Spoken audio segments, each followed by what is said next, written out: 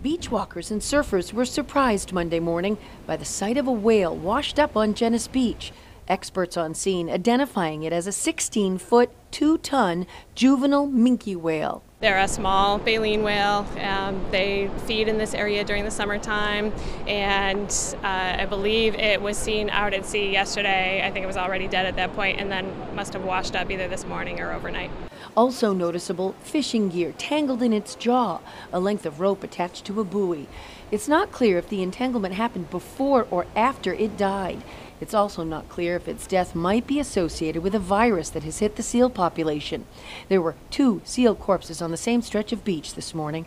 Minke whales actually are an unusual mortality event right now, and that's mostly due to human interaction, so boat strikes or entanglements. But they are susceptible also to disease, so we will take some samples and send it off to see if there is a relation between the seal increase and the whale. Onlookers had questions for marine mammal rescue volunteers as officials worked out the logistics of removing it to be necropsied. I'm really impressed, though, at how well everyone's responding and figuring out what's the best thing to do and what can we learn from this. But it's very sad. There's also evidence of shark bites on the whale, including on its tail, and it's a reminder to many around here that sharks, too, are just offshore. My concern is sharks coming closer and closer to the beaches for these kids that are out here boogie boarding and surfing. Experts downplay those worries.